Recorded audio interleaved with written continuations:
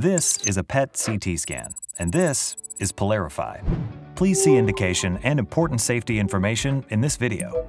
PSMA PET imaging with Pylarify has the potential to improve disease localization compared to standard imaging like CT, MRI, and bone scans, thus enhancing therapeutic decision-making.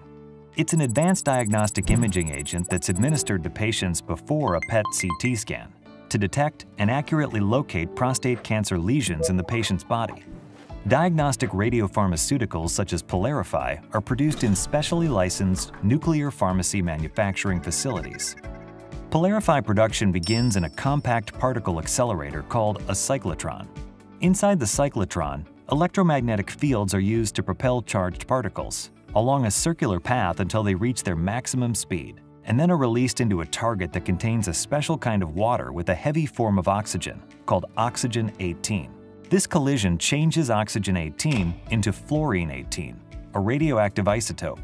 The same radioactive isotope that's used in FDG-based PET scans for detection in other disease states. Radiochemists at the manufacturing site use a series of chemical reactions in a synthesis box to combine the fluorine-18 with a specific molecule to become Pylarify. Radiopharmaceuticals undergo radioactive decay, which is measured by half-life. Fluorine-18-based products like Pylarify have a half-life of 110 minutes. So, in slightly under 2 hours after creation, about half of the fluorine-18 will be gone due to radioactive decay. Time matters. When the dose intended for a patient has completed quality testing and is ready for release and administration, the delivery clock starts. Pylarify is typically transported to the imaging center by ground transportation. At the imaging center, a technologist injects Pylarify into the patient's arm through a small IV line. Once Pylarify enters the body, it travels through the circulatory system for 60 to 90 minutes. As it does, Pylarify searches for its target.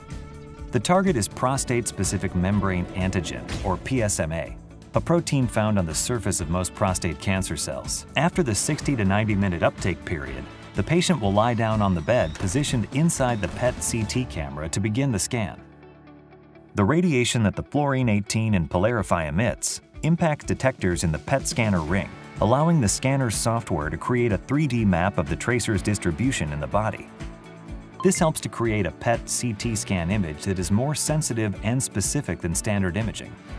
With PSMA PET imaging with Pylarify, doctors can more accurately determine the location and extent of the cancer to make more informed treatment recommendations for patients. Like him.